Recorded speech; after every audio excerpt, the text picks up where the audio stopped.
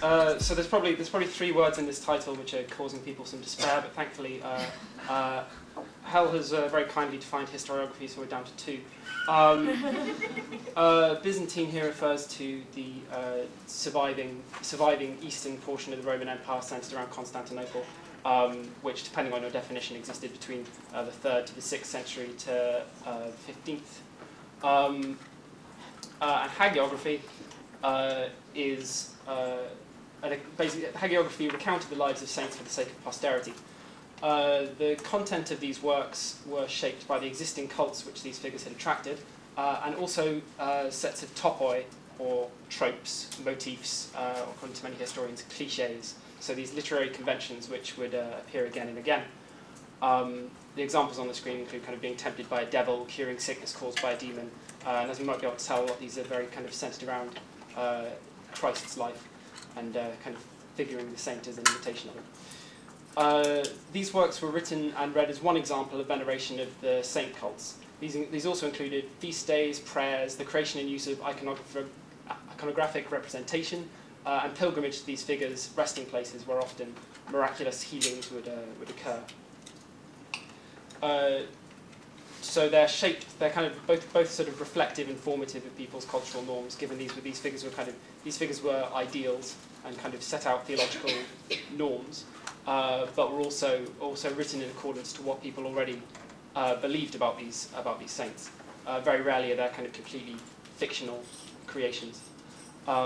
So today we're going to be dealing with one topos in particular, which is that of cross-dressing saints. And this is the cross-dressing saints are kind of quite a common feature, as we'll get to later. Come back to the beginning. But firstly, we need to look at a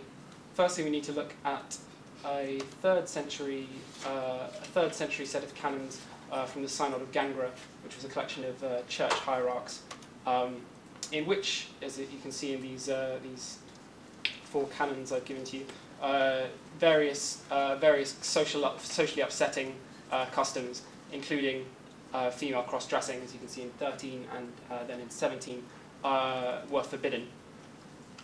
17 refers to tonsuring, which is a kind of very monastically associated thing. So now we're going to examine 3 saints who did not oblige. Mary Marinos is a 5th, 6th century saint who entered a male monastery at a young age, taking the name of Marinos, and initially being mistaken for a eunuch. For a time she lived there unsuspected, and then somehow or other was accused of fathering the child of a barmaid. There's probably some research into how a eunuch could have been accused of that successfully, but she was.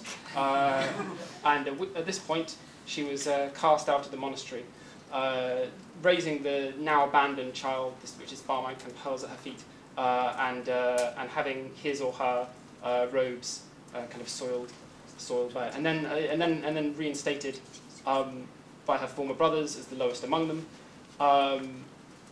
Now, the last point here is that Marinos was revealed to have originally been Mary only after their death. And as we can see here, Prezi obliges, this kind of revelation was not one which was met with horror, but after initial surprise, there was a miraculous occurrence where the abbot was forgiven by the now disembodied saint, and this having been done, the group proceeded to bury her with much fanfare and in a kind of a very positive light, with this kind of exceptional divergence from gender norms sort of being treated as something to meet with glory, and singing of happy psalms and hymns, as we can see in that extract. So the next one is one of the most common examples, one of the most commonly examined examples of hagiography, and not for no reason. This is Pelagia, known as the harlot. She is also known by several names. The first of which is Margarita, which she employed as her name during her very successful career as a prostitute. We can see here that she was already kind of presented in this point as being a kind of manly in her posture and her manner, but in this case a more kind of negative light than we'll see later in her life. at this point, in this tale is narrated by, it was purportedly narrated by this deacon Jacob, who is an accompaniment of a holy man, another saint called Saint Nonus, who is a bishop. Upon encountering Pelagia, whose description we saw there, or Margarita at this point, he is duly overcome, and to the slight bafflement of his fellow bishop, starts to tell them that she's a figure that they should be emulating, and perhaps they should even be her pupils. So, this kind of continues on for some time, with him explaining how unworthy he is as compared to this very effective prostitute. And at this point, he gives a strong sermon, which she, for some reason or other, shows up in the church and is instantly converted by. And this is just some further description of her fineries, which the hagiographer, for some reason, devotes quite a lot of time to. After her conversion and scaring off the devil, as you do, she was given the robes of Bishop Nonus and adopted them as her own before taking off to become a holy man, which he is aware of. Our narrator, however, is not Deacon Jacob. Many years later, travels off to Jerusalem, and again we see the saint passes perfectly, despite having met her and had kind of a significant experience with her. Nonus is incapable of recognizing Pelagios, the very cunningly renamed figure, as this form of Pelagia. So again, we have a kind of perfect passing.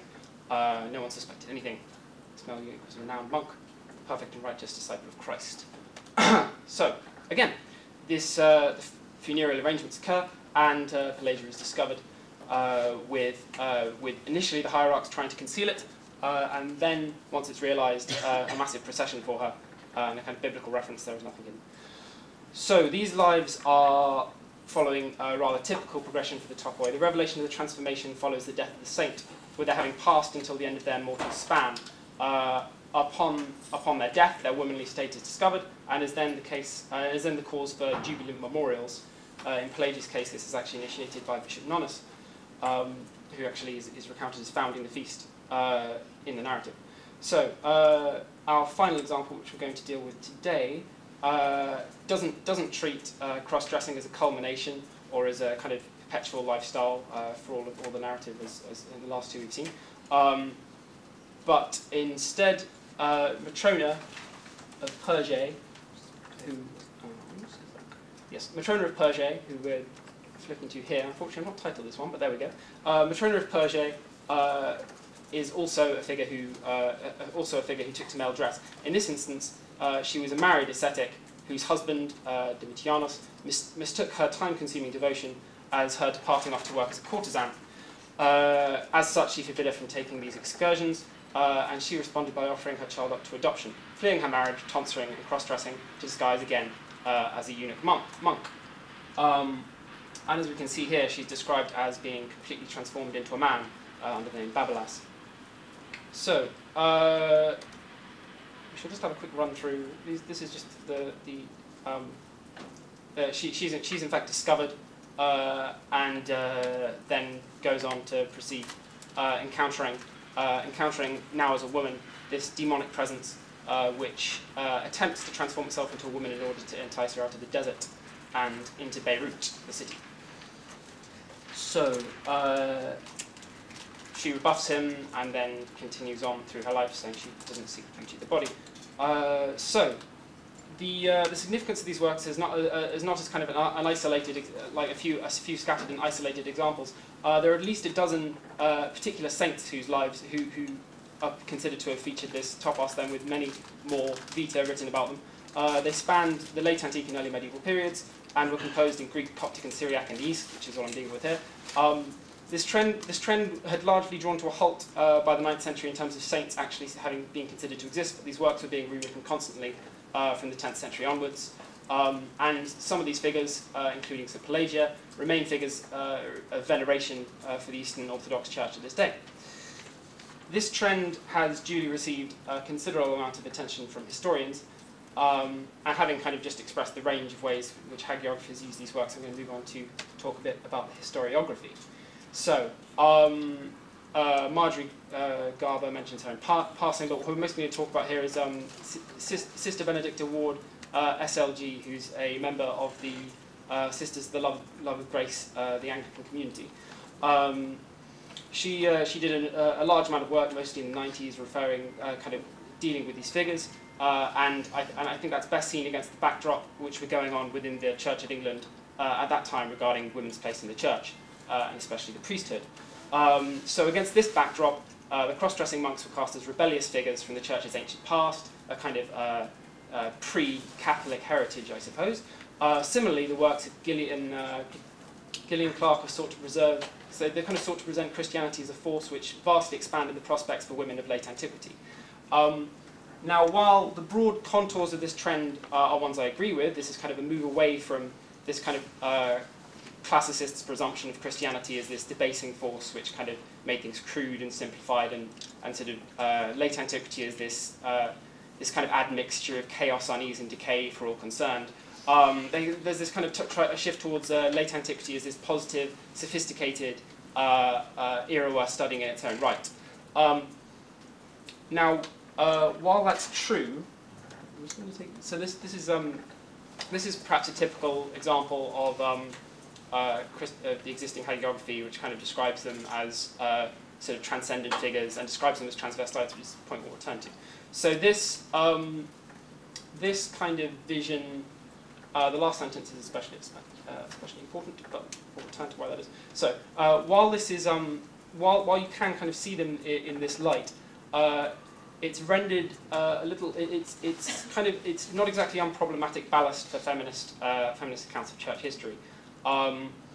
We are going to move on to a quote from Linda Kuhn, which I think exposes why that is. So, especially with Simplagia, the issue is that rather than presenting these figures in an entirely their femininity in a positive light, what the positive facet of them is that they're able to escape their womanhood. They can become men by abandoning their female attributes. Similarly, Castelli's contribution to the excellent Bodyguards collection, which is basically a necessity for any strain of queer historian, which is entitled "I Will Make Merry Male," suggests that this ideal originated from a transcendental ideal, which is basically this abandonment and femininity and becoming male forms this kind of path to holiness for people through kind of abandoning worldliness. And what this is on the screen, you can see this is about this kind of idea of ensoulment, where the Aristotelian conception says that there are two different types of soul, male souls and female souls. This kind of older Platonic understanding suggests that basically the gender is sort of one part of the worldly. So if you're ascetic enough, you can just escape it.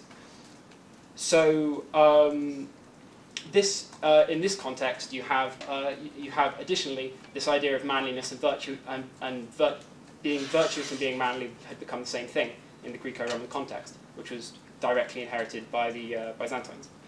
So the issue is that these figures have often been cast as transvestites. Although this isn't universal among historians, there's been a shift in recent years towards describing them by their behaviour, just describing them as cross-dressing, or perhaps the deployment of scare quotes, that is, calling them transvestite monks. While this is to be lauded, the exact implications of these various terms is not something I've seen explicitly tackled, and I think it's important to kind of outline why transvestite is wrong, not through pedantry, but through kind of historical correctness.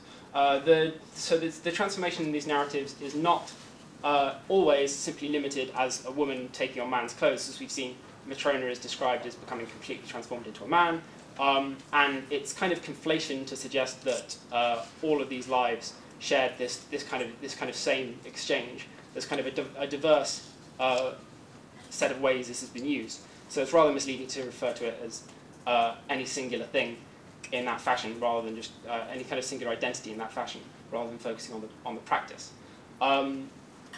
Secondly, and perhaps more importantly, it's somewhat anachronistic, and it draws from a modern term which was made for as a modern identity used to describe modern practices. The main issue is that whereas in our instance Whereas in our case, there's kind of two genders. There's usually socially acceptable. There are the masculine males and the feminine females. In the case of the Byzantines, there was a fully established third option. So these eunuchs were in fact who the saints were mistaken to be, rather than typical or full men. Due to their beardless state, that is, because women don't have beards, eunuchs didn't have beards, every Byzantine man would, so that was clearly what they were. So it's worth a brief detour into kind of how this differed to our own. There wasn't a straightforward conception of emasculation in the modern sense of the term. So despite having been castrated in childhood, a lot of these figures could serve as generals. Indeed, because of the fact that they couldn't become emperors, they were often some of the most trusted and therefore the most prominent generals. There were established political positions which only eunuchs could fill, especially within the imperial palace. And this actually had a role in the kind of reproduction of this caste, in that parents would often hope to advance their sons in their political careers by putting them through this procedure. So if you're sufficiently committed, there's a way of kind of getting your kid ahead. But they were far from a rarity in other elements of Byzantine society, away from the capital, and often ended up in monasteries. Indeed, there's an account from a bishop complaining about the disruption caused by their lewd nature, which is obviously quite different to our own conception of emasculated people. In fact, they're often known as angels, which sort of introduces a sort of secondary kind of mediating role to these figures who are already kind of mediating between heaven and earth, as all saints do, and now they're kind of in this position between genders, even though they've transferred. So I think as a kind of return to my point, it's quite obvious that the term transvestite doesn't really do justice to the very kind of complex interplay of gender arrangements going on here. Let's see what we've got next. So, what I think, to speak more positively for a moment, what I think we should be doing is looking for the mentalities and the understandings each era had of their own, and just examining how they constituted these relationships in their own right. So if there's a case of castrated kind of former males or unfully developed males who fill the social role, then it's quite difficult for our society to appreciate it, and we should shy away from terms which kind of suggest modern understandings, or kind of clear the distance without fully understanding the differences between our eras and theirs. But in closing, I would say that history has a great deal of use for activists, in that all kind of essentialist accounts seem to require a kind of ahistorical character to some extent. So what's helpful specifically for queer activism and queer thought is that these hagiographical figures feature not as villains or aberrations or unfortunates, but as the very ideal of Christian ethics. Although this should be viewed carefully and critically, as I've tried to outline, the fact that there are positive conceptions of those who've lived beyond the gender norms of their contemporaries is really worth emphasizing. And if queer can be seen as a celebration of humans' expression, and the fact that although its confinement within gender boundaries is a ubiquitous feature, it's not entirely ineluctable. And if queer can be seen as the conscious rearticulation of existing extra-binary currents throughout history, then clearly these hagiographical texts, which kind of not only represent gender diversity in this way, but consciously celebrate it, clearly that's of a lot of use to us and very much worth considering.